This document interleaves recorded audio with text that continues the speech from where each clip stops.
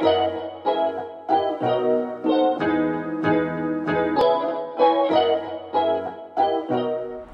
everyone, Tommy here. Let's begin the quick start guide with the setting up of the stereo camera. You can use a tripod to position your stereo camera. Make sure the stereo camera is tightened properly so its position is fixed. Alright, I've got mine done. Next, let's go ahead and power it up. Simply use any battery pack of your choice and connect it to the stereo camera with the provided micro USB cable. You can also use any other standard cable to power it up. So in this case, I'm able to put my power bank on the base. Now the red LED beneath the stereo camera indicates that it is in standby mode and ready for connection. So once you see that, that means you've got it connected correctly. Let's take a look at my setup. I have the stereo camera positioned based on my height. Note that the camera should be positioned at the user's eye level, and with my 3x3 space, I'm now done with the setup.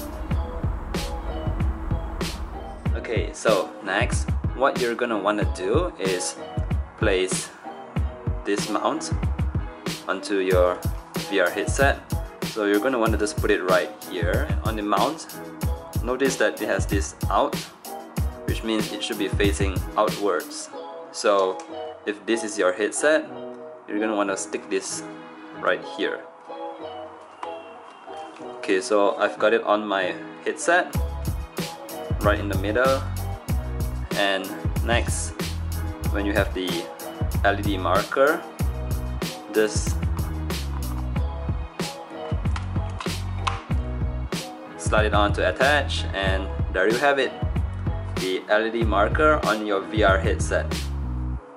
So you can see the micro USB port is facing towards the right hand side of the headset, like that, towards the right. Alright, so now we want to go and connect the controllers to the mobile phone.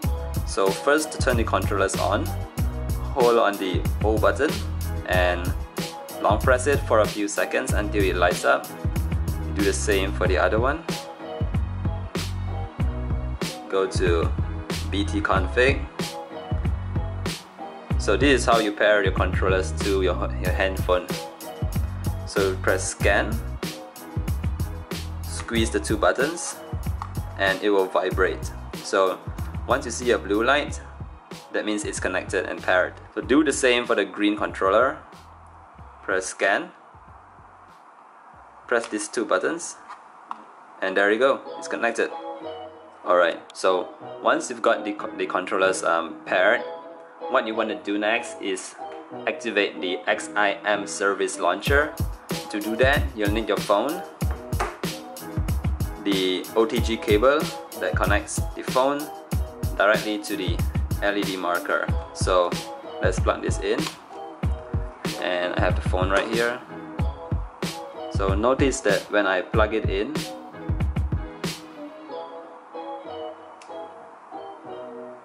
it would say start Ximmerse blob service and just disappear. So that means XIM service is now activated.